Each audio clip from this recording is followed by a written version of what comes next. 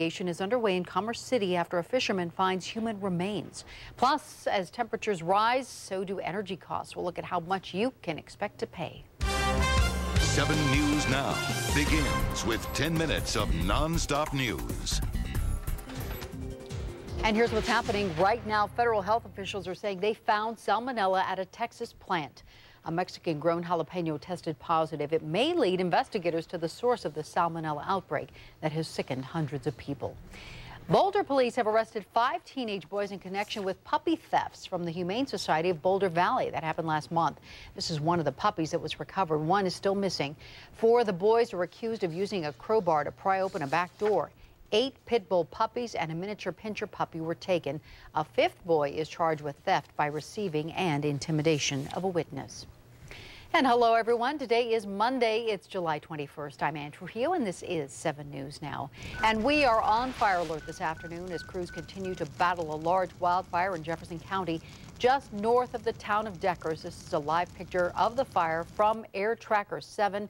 Now, this fire has burned at least 140 acres so far. The cooler temperatures and higher relative humidity have helped firefighters overnight. 7 News reporter Jacqueline Allen is live near Deckers right now. And Jacqueline, what is the status of the fire? Well, Ann, the fact that there's not a huge cloud of smoke behind me where the fire is, that's a good sign of the progress they're making. I'm live here along the South Platte River. Now, helicopters have been making good use also of this water source to fill up and do those bucket drops that they've been doing all day throughout the day today. Now, the Forest Service has been very concerned about our safety, so they've been keeping us a good distance from the fire. But today, for the first time, we were briefly allowed access to the fire lines. And here's a look at the action. The front lines of this 140-acre wildfire. More than 225 firefighters dig in below. There it is, the water.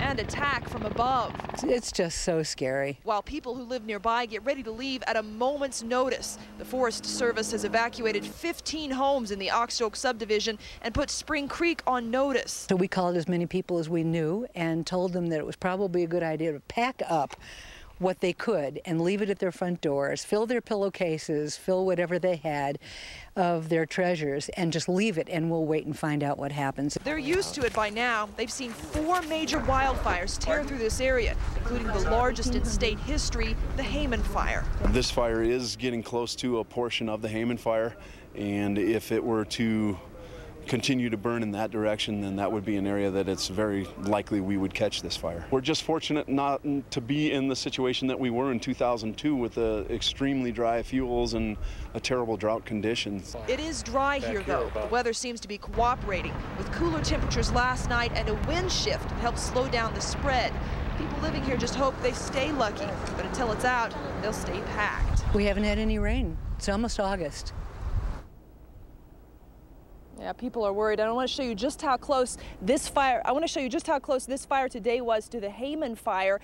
Over here, these burned trees, that's one of the finger. Temperatures in the 90s.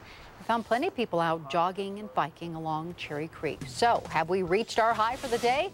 Let's check in with 7 News Chief Meteorologist Mike Nelson, who has a first look at your forecast. How do we do today, Mike? Better than yesterday, Ann. 100 degrees yesterday. It's only been about... Out fishing for a quiet day of fishing, and instead you make a gruesome discovery. Police say a man was walking along the Burlington Canal when he found a human leg yesterday in Commerce City. 7 News reporter Lance Hernandez is live at 58th and York. And Lance, investigators were back out at the scene today, and they found even more bones.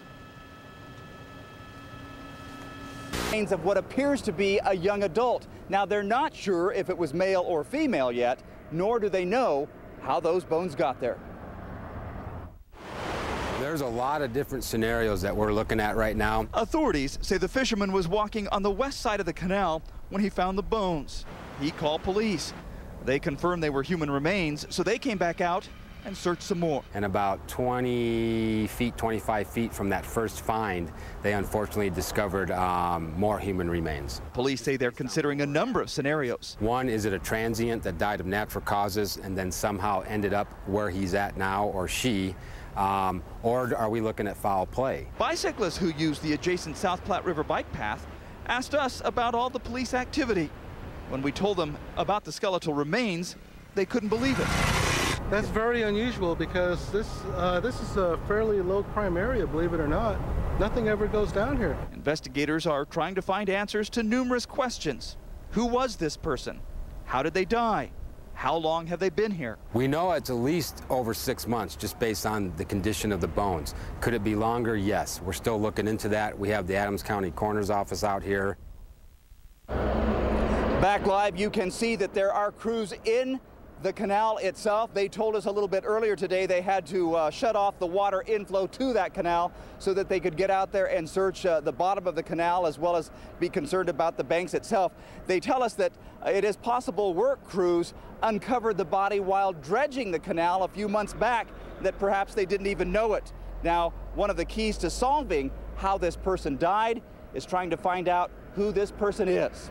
Live in Commerce City, Lance Hernandez, 7 News. And so, Lance, how do they even begin to figure that out? Well, of course, there are no fingerprints right now, so they just have to use any teeth that may remain. They also say that there was some clothing, so they hope to find either a belt buckle, maybe a ring, some other items of jewelry, and if they do, they'll make those public, put some pictures out, and hope that somebody recognizes them and can help authorities with the identification. Ann? All right, Lance, thank you very much. Work has begun at the XL Center in St. Paul, Minnesota.